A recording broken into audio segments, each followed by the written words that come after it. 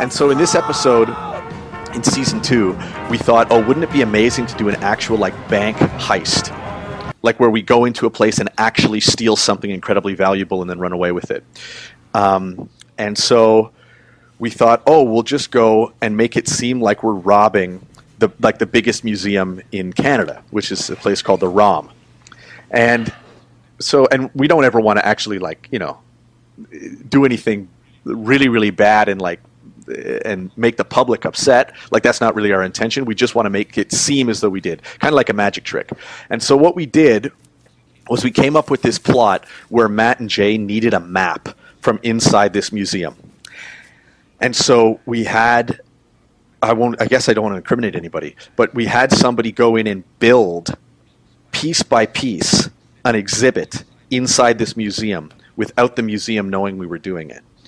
And it was happening piece by piece, using pieces that our art director was making to fit in with all the other pieces.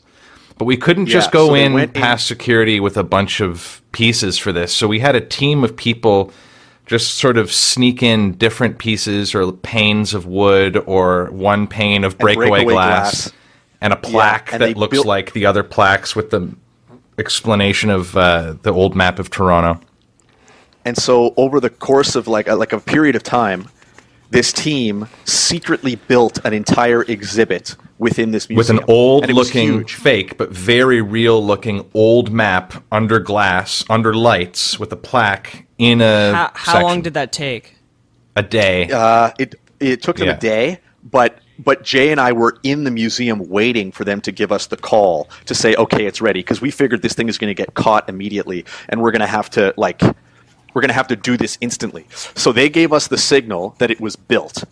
And what's crazy is that we didn't get to have any kind of meeting or anything. Jay and I just had to go and shoot this scene. So we walked down to that part of and we've never seen this before also. So we walk down to this part of the museum, we see it, we go up and do this scene. But what's crazy is that there's other people around us watching us talk about this map, and they get involved, specifically this old French guy who walks right up to us, and they don't see the cameras, and he's like, what are you guys trying to do? What is this? And I was like, oh, I really need this map. I need to get this for our plan. And this guy says, well, why don't you just use your phone? And what he meant was, why don't you take a picture with your phone? But because Jay and I knew we were going to break this thing, I took his suggestion and was like, yeah, perfect. I'll use my phone. So then I take my phone out of my pocket and smash the glass with it, as though that's what this old French man told me to do. And as soon as I do that, it's like chaos. Because Jay and I know, okay, we got to reach and grab the map and walk out. But this guy's right beside us being like, what are you doing? This is crazy. We've caused a scene at this point. We've caused a huge scene. And so we're thinking, okay, that's fine. I'll just grab the map. And then Jay and I start walking out of the museum. And we think that's it. Any second now we're going to cut the cameras and we'll have our scene. We'll go back and edit it. Like, we think the scene's done at this point, but we're walking out just so we have it all in one take. But what you don't realize is that this French guy is probably telling other people, telling security. Well, everyone's looking around. But very quickly, way worse than that. Very quickly, there's this huge guy starts walking towards us, and he grabs Matt by the neck, and he goes, "Stop right there." No, he says, "Don't move." Oh yeah, don't move. He says, "Don't move," and I'm looking at this guy, and I'm like, because you got to understand, in our show, sometimes people will set things up for Jay and I to experience that we aren't going to expect. And so, like, there's 5% of me that's thinking that the producers have put this here, have planted this guy to kind of scare us and make us run or something. But if that was true, this guy's the best actor in the world, because he's huge, he's grabbed me, and clearly he knows we've stolen this thing from the museum. And so, and you can watch this if you watch the show, because it's all one take.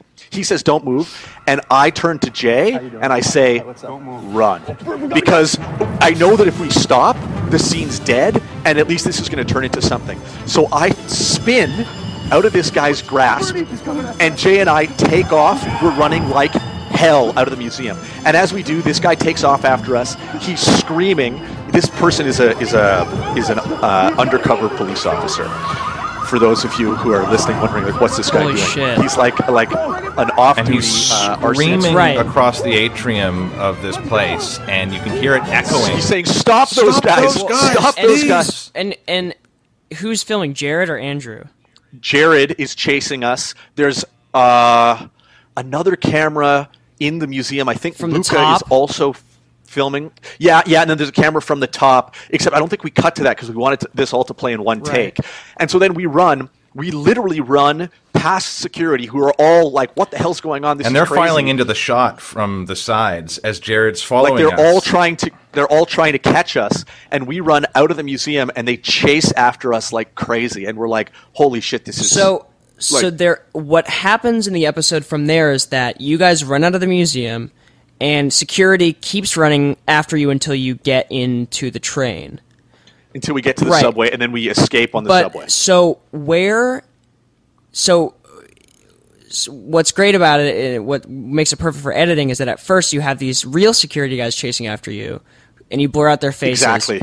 At what point do you cut and then have lookalikes come in and chase you for the rest of the scene? Do you know what I mean? Yeah, Like, it played out. It was months later. It played out very nicely months because later. we were watching it back and we're like, this is great. And we had the Indiana Jones chase music because the whole Right. parody of Indiana Jones was being at play too. And we watch it, but it happened so quickly, and you almost expect that the Indiana Jones parody should continue and do this kind of panning running shot just the way they do in The Last Crusade. Right. And so we had the idea to then go back later with fake security dressed the same and then get a shot from the street out of the side of a Jeep that panned along with us, and we did this huge chase scene all the way into a So- subway. where did the original scene end? The original scene ended. Well, but that's almost an absurd question because there was No scene. Yeah, but I mean, when did you guys? What by actually scene, happened? I meant The original way? When did you guys turn around and go, hey, stop?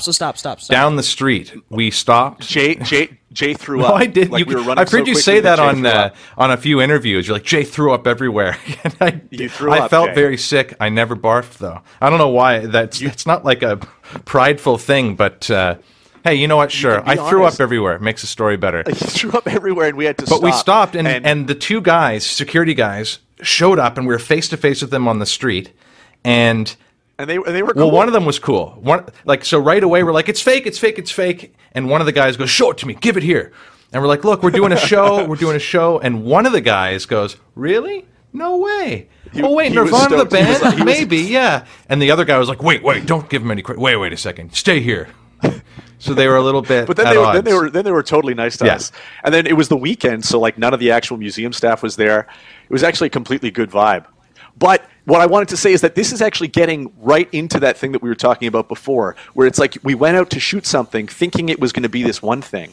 And then when it transformed into this whole other thing, it was actually Jay who was like, we should just have this scene keep going. It's so good. Let's have this sequence continue and run on the subway and do all this crazy shit. And it was like, yeah, Right. obviously, because we didn't think there'd be a chase scene. And now that there is, it's like 10 times better. And that's why it wound up being, I think, in many ways, like one of the best episodes we've ever made. Because you watch that not knowing how we did it, and you're like, this is fucking insane. I'm watching a Yeah. crime, and the crime is turning into a story. And then Yeah. when you guys, the rest of the episode takes place in on the train tracks of the subway of Toronto. It really looks like. Are you guys on abandoned? Are you guys on abandoned subway tracks? No, we're in the real subway. We're in the actual like Toronto subway when you system. jump But- when you jump onto the tracks.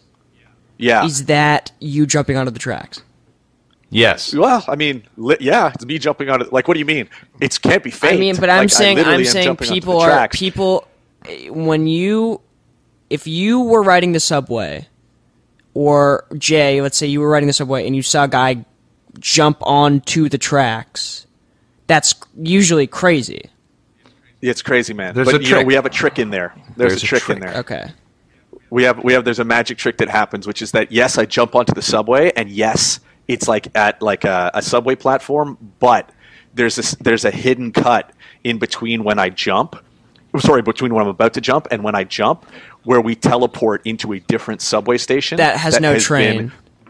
been- That has just been abandoned. It still does have trains, but there's no people there. Like they never. So we let went the and we public found know. the first scene and the backdrop of the real subway track, and we put an actor there who looks like a stranger with a certain backpack. Swish away, and when we swish back, that same actor is there, and we have a very similar angle on the end of the train tracks, so it looks the same. But you can actually, now that you know this, you could look back and see completely all the different details that have changed. Right. But you're really looking at Matt jumping on the it's track. pretty seamless. It's very seamless.